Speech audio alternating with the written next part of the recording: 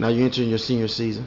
Kind of give us your mind state on your goals that year. You know, you just said that you was gonna pursue a career in football. Now give us your mind state. Yeah, going to my senior year, I wasn't, like I said, I went to a smaller high school, so I'm not going to say highly recruited, but at the same time, I didn't have a ton of school knockers on my door because the coaches were telling people I wanted to play basketball instead of playing football at a Division I level.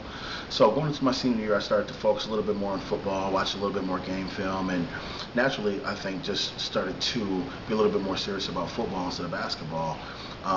Senior year was okay. Well, I'm not going to say it was great, but it was okay. We went into the playoffs and ended up losing in the first round and stuff. So, started to get some looks at some college schools and some different offers. But like I said, I still kind of had that little part of me that still wanted to play basketball.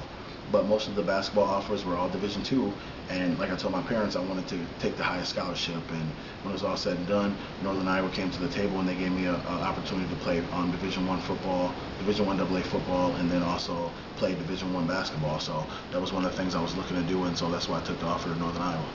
Got you. Now let's kind of backtrack real quick. Now you said you took the offer to Northern Iowa to play football and basketball. What big name schools was coming to look at you, or what schools, period?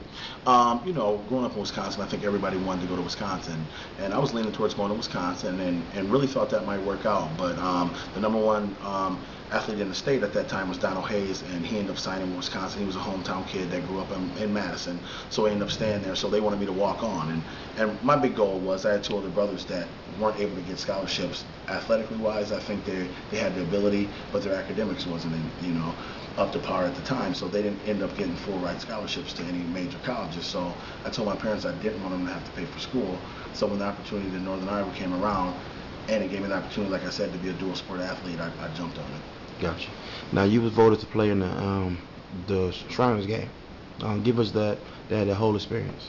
It was a great experience. Like I said, any kid that gets the opportunity to play in an all-star game, to take your talents and measure them up against all the great athletes around the state, whatever state you're in, I think you should definitely take advantage of it. I learned a lot. It's a week of practice, and then you get to play in this all-star game.